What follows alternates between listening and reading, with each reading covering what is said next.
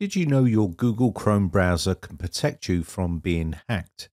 There's a built-in scanning software in the browser. Go up to the three dots and click on Settings. Then hit the burger bar menu on the top left here, these three lines. Come down until you see Reset and Clean Up. Inside here, you should see Clean Up Computer. Click on this and then you will see Find Harmful Software.